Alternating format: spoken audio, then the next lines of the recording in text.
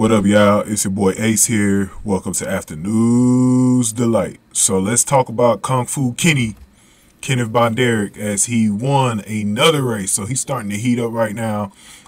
He won the men's 200 meters. But before we get into it, I want to remind y'all, definitely like this video. Hit that like button, y'all. I need y'all to hit that like button. Share the video. Subscribe to the channel.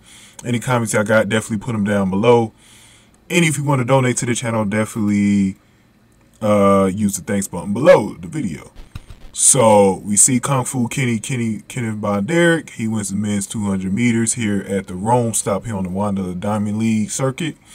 And he wins with a result of 20.01. So Kenneth BEDNAREK is in full shape. Adams came in second from South Africa, 20.33.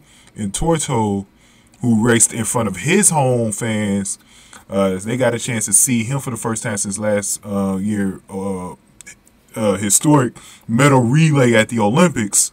He got a 20.40, beating Mitchell-Blake, who he edged in that race. Mitchell-Blake came in fifth at 20.59. So this heat was definitely, you know, Kenneth BEDNAREK. He absolutely owned it. On the field, he is looking so impressive right now in this 200 meters, man. We'll see if he can keep it up. You know, he got the American championships in a couple of weeks, and then he got the Worlds next month.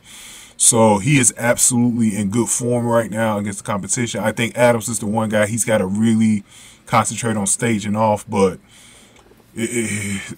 Kung Fu Kenny, man, he's growing into his own. He's only 23, so he's definitely one of those guys, man. He's gonna be a warrior in this discipline for a long time, man.